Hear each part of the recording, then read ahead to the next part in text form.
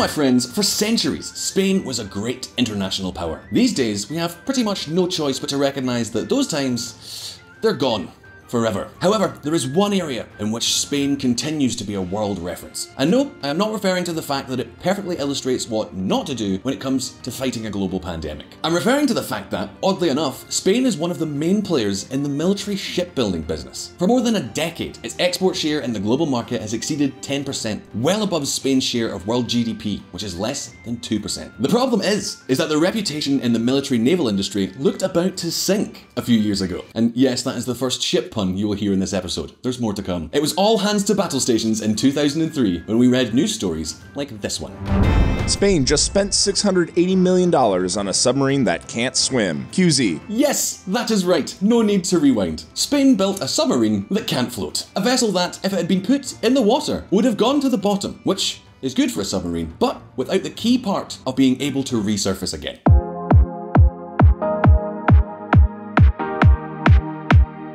And the worst thing is that this was not just any project. The S-80 class submarines were conceived by the public company Navantia, with the aspiration of being one of the most advanced submarines in the world, just one level below the large nuclear submarines. But hold on one moment, because 7 years have passed since then, and Spain has been working hard to resolve this disaster.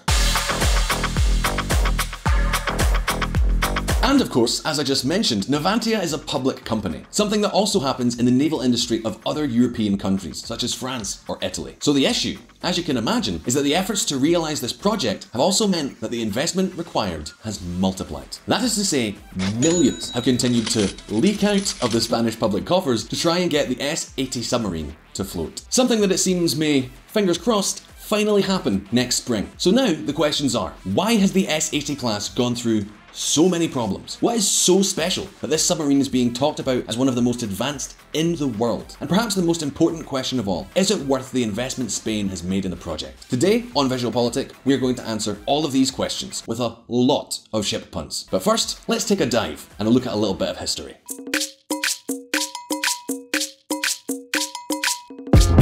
Belle Epoque. The S-80 is by no means the first submarine to be built in Spain. Keep in mind, my friends, we are talking about a country that is a pioneer in the development of submersibles. Although the first mechanically propelled submarine was French, just 1 year later, in 1864, the Catalan Narcís Monturiol developed the first submarine using an air-independent combustion engine, the Ingenio II. But undoubtedly, the decisive step for making submersibles become weapons of war was the work of another Spanish inventor, Lieutenant Isaac Peral.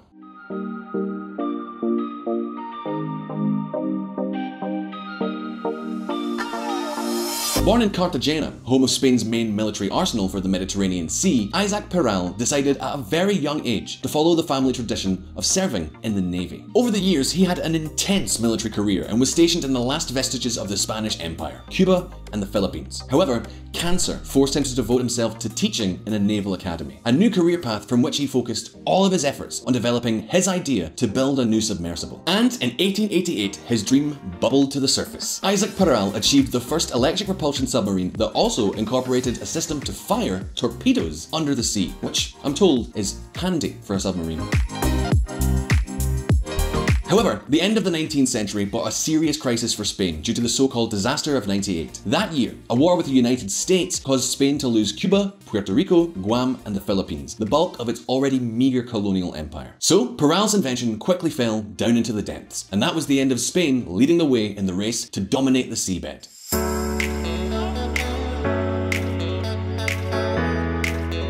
The fact is that, although Isaac Peral's submarine was built in the arsenal of La Carraca and sailed for the first time in the Bay of Cadiz, since 1918, the Cartagena arsenal became the main shipyard and naval base for submersibles in Spain. The company that has managed the Cartagena shipyard over the last 100 or so years has been given various names, such as Naval, Bazan, and Izar, to finally end up with the current one, Navantia. Over the years, this company has built some 30 submarines with a common denominator. The design of the submersible was always of foreign origin. It has worked with US, German, and particularly French designs after decades of collaboration with France's state-owned company, now called Naval Group. Several types of Spanish submersibles have been built in the Cartagena shipyard. The B, C and D classes, the Seal and Shark classes, and with the French as technological partners in the 1970s, they produced the Dolphin class submarines, and in the 80s, the Agosta class, also known as Galerna class or the S-80 class. But my friends, the late 1980s and 90s were a tough time for Cartagena. There was an industrial restructuring that resulted in massive layoffs, serious protests, and a lack of orders. So the shipyard had to change its strategy regarding submarines. A consortium was then formed with France to build submarines destined directly for export. This is how the Scorpion class came about, of which 2 submersibles were sold to Chile and 2 others to Malaysia. We are talking about a French-designed submarine, designed by engineers of the current naval group and built partly by this French company and partly by the Spanish one, Navantia. The point is that, although Spain even considered the acquisition of several Scorpion submarines, there was something that the Spanish Ministry of Defense did not like, and that was that France had a greater share, 65% against the Spanish 35%, in the consortium in charge of that submarine. So, the government of the time, led by Jose Maria Anzar, decided to roll the dice and set sail on an unprecedented undertaking. Spain, and Spain alone, would build its first modern submarine with a 100% Spanish design.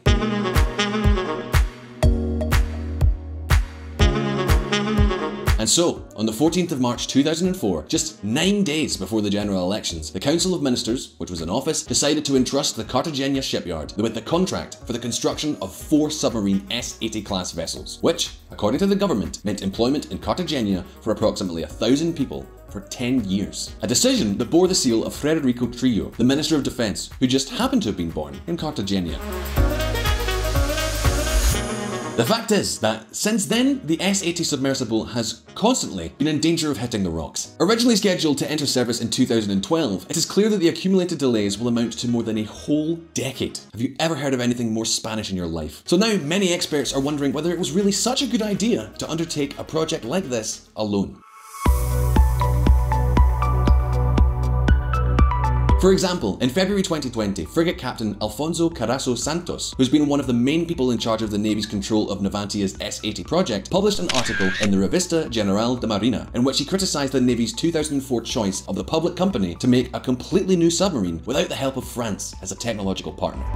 The decision, in my opinion, was risky to bet on a shipyard with more than proven experience in the construction of surface craft, but with little experience in the complicated task of manufacturing such complicated devices and without the support of a technological partner. I believe that the shipyard was not critical enough regarding its real potential as a solo builder, by separating itself from the French and as the sole architect of the project. Alfonso Carrasco Santos, frigate captain. So it would seem that the problems that have dragged the S-80 submarine under originated in a political decision, that of wanting to build a 100% Spanish submarine, very technologically advanced, without either having the capacity, nor the expertise, nor the experience necessary to do so. Y los españoles, muy españoles y mucho españoles. Muchas gracias. We don't know if Frederico Trillo's decision was based on personal or political motives, perhaps to guarantee jobs and wealth in his hometown by securing the future of the shipyard, or was he simply trying to score some points in the region for his political party in the run-up to the elections? Of course, what Trillo could not have known is that, in the end, citizens would vote 3 days after the terrible 2004 Madrid train bombings and decide to kick out his party's government. But, my friends, now we know where this whole story began, let's see how Spain has tried to solve the serious problems of the S-80.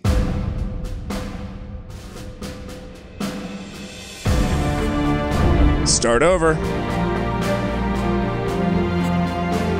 As we've already told you, the biggest problem that the S-80 submarine has is that it can't float. And of course, at this point, many of you are probably wondering how on earth something like this could happen. Well, it's not exactly clear what happened. The waters are a little murky, but one of the explanations that has been given is that one of the engineers who worked on the initial design of the project made a basic miscalculation by mistyping where the decimal went. The result? The designed submarine was more or less 100 tons overweight. So, the Spanish Ministry of Defense had no choice but to turn to Captain America. They contracted the world's largest submarine manufacturer, General Dynamics Electric Boat, to audit the entire project. But of course, working for free is not very popular outside of Spain.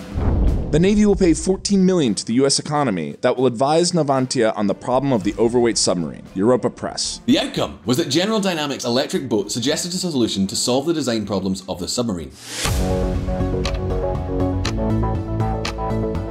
had to be lengthened by 10 meters, from 71 to 80.8 meters, to compensate for the extra weight of the initial design. However, the studies left no room for doubt. Each meter added to the S-80 meant raising the cost by $9 million. In other words, we are talking about 90 million more to produce each submarine. But since there was no other better option, the advice of the Americans was followed. However, some Spaniards wanted to have their say as well. Right. The submarine is now almost 81 meters long, so we'll call it the S-80 Plus. And that's exactly how these vessels are now known, the S-80 Plus class. So my friends, surely the Ministry of Defense must have thought that with the help of the Americans, all the problems would disappear, right? As it turns out, they didn't. As Murphy's Law states, whatever can go wrong, will go wrong. And Murphy, like General Dynamics' electric boat, was also an American engineer. 70 submarine batteries are stolen from the public company Navantia after being left at an unguarded warehouse. El Diario. However, Navantia was fortunate in that, naturally, it is kind of difficult to offload submarine batteries, so the thieves were quickly caught, and in the end, about 60 were recovered. As a result, this theft remains an unfortunate anecdote. Even more unfortunate is that the Navy was counting on having those submarines in 2012 to replace the S-70 class, the Galerna class submarines that were around 30 years old at the time. And that is when someone must have woke up from their siesta and thought, hey, Spain can't be left without submarines because, I don't know if you guys have noticed, but there's a lot of coastline around here. So what do you think they did? Well, logically, they reconditioned 2 veteran submersibles. After all, they basically didn't have another choice. But of course, we're not exactly talking about a budget option here. The hulling of a submarine costs around 45 million euros. It involves disassembling it completely, checking each part, and then reassembling it to ensure the safety requirements are met. Although the hulling of these 3 S-70 class submersibles was planned, the Ministry of Defense decided that 2 would be sufficient, so the final bill went up to 90 million euros. And now you're probably thinking, 90 million euros? That's about $109 million. Is it too much or too little? I'm kinda sunk here. Well, look at it this way. Eden Hazard cost Real Madrid practically the same amount, and at least these subs move and do their job. The really important issue is that if the S-80 Plus had respected its delivery deadlines, there would have been no need to make that additional outlay. At least now, there was peace of mind that everyone was straight about the correct calculations. Or maybe not. Are you sure? Spain's new submarine, too big for its dock. BBC. But don't worry, friends of VisualPolitik, because public works are one of Spain's specialties. Big problems require big solutions. But, to be fair, not everything surrounding the S-80 Plus is negative. This will be a magnificent submarine when it finally works. The question, of course, is when exactly that might be. That said, do you want to get to know the new jewel in the crown of the Spanish defense industry a little better? If so, then all aboard.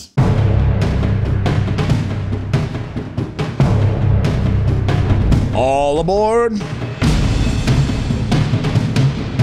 The S-80 Plus class submarine has 2 fundamental advantages over classic submarines. The first is its ability to go unnoticed, thanks to having a very, very low magnetic and acoustic signature. In this aspect, propulsion plays a fundamental role. You have to understand that a conventional submarine is propelled by electric power. For this purpose, submarines have diesel engines that produce electricity. This electricity is used to power the batteries, which are then used underwater to operate and drive the electric motor that propels the submarine. But, of course, the problem is that the batteries run out, and the diesel engines need to exchange gases with the atmosphere. And of course, if we are talking about submarines, that means that they need to surface every few days to renew the air and charge the batteries. This greatly limits the submersible's underwater autonomy and makes them vulnerable, as they are easier to detect.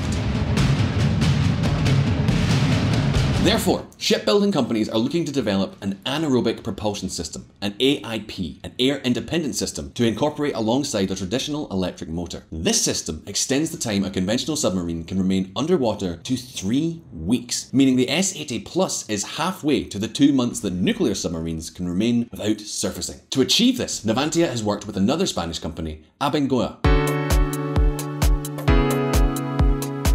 Abengoa has devised a novel technology that consists of processing bioethanol in a reformer to obtain hydrogen. This hydrogen is then used by a fuel cell to produce electricity, when necessary, without going to the surface. At the same time, the waste produced, carbon dioxide, is expelled into the water through a special waste extractor to minimize bubbles. So far, this all sounds great, right? But there is a problem. This 300 kilowatt AIP system, which costs about 80 million euros per unit, will not be available on the first two S-80 Plus that the Spanish Navy will have. The reason is that, so far, it has only worked on small-scale prototypes, so the intention is to later integrate the devices into those two submarines in a technical overhaul. But that won't be until 2026, which, considering Spain's progress, is at the earliest. Another interesting detail of the S-80 Plus is that it is so technologically advanced that it can be manned by only 32 crew members, when usually almost twice as many crew members are needed. This is something that will allow the transport of, for example, an 8-member Special Forces Commando unit that could be deployed on amphibious missions from the submarine itself. In terms of armament, a combat system from the US company Lockheed Martin has been chosen. In addition, the S-80 Plus has German torpedo launchers and the possibility of using Tomahawk missiles, which would make it possible to attack land targets hundreds of kilometers away from under the water. So basically, we're talking about the best the international market has to offer, as long as it doesn't sink. It seems that when Spain gets serious, they have everything planned. Well, almost everything. Because the truth is that the Navy has been asking for Tomahawk missiles from the Ministry of Defense Santa for many, many Christmases. But so far, nothing. It seems impossible. Look at what the Navy Chief of Staff, Admiral Toledo López Calderón, said months ago. Another native of Cartagena, by the way. A día de hoy no está previsto. As of today, it is not planned. There are no plans to acquire the Tomahawk missile. And what may happen in the future, I don't know, but not at this time. What I do know is that the submarine will have missiles with not only surface attack capability, but also ground attack capability. Obviously not like the Tomahawk, but the idea is that the acquisition of the Harpoon Block II, which has ground attack capability.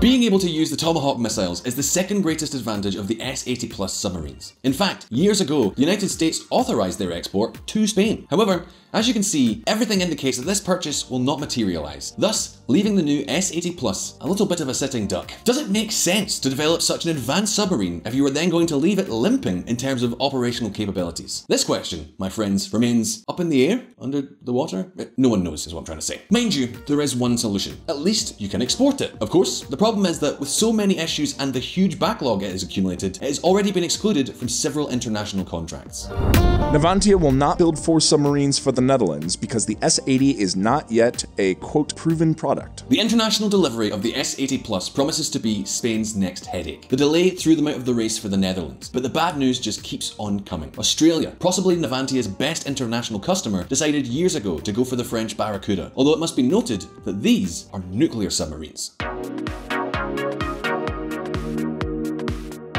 So now, all efforts are focused on transferring the S-80 Plus technology to developing countries, adapting it to the requirements of each customer. Navantia presents S-80 Plus submarine for India's P-75I at the Underwater Defense and Security 2020 conference. The rivals to win this contract are fierce. The Germans, the French, the Russians, and the South Koreans. Is there a real chance for success of Navantia in India? Well, for that, we would have to take this project seriously. And it is complicated to do so when we review what we know. The submarine is scheduled to be launched in 2021, and there will be a long year of testing before being at the disposal of the Navy in 2023, clocking up a total of 11 years of delay.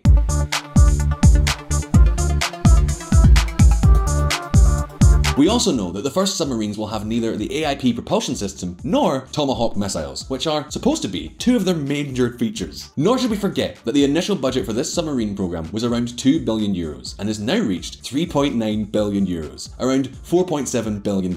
This means that each of the 4 submarines ordered by the Navy has gone from costing 440 million euros to 980 million euros. At that price, which is almost double what a submarine of this type usually costs, it'll be difficult to place it in any country. But before we wrap up, let us make one observation, because there was something positive to come out of the decision taken at the time by Minister Trillo, and that is that time has shown that the successful formula of the consortium with France was exhausted.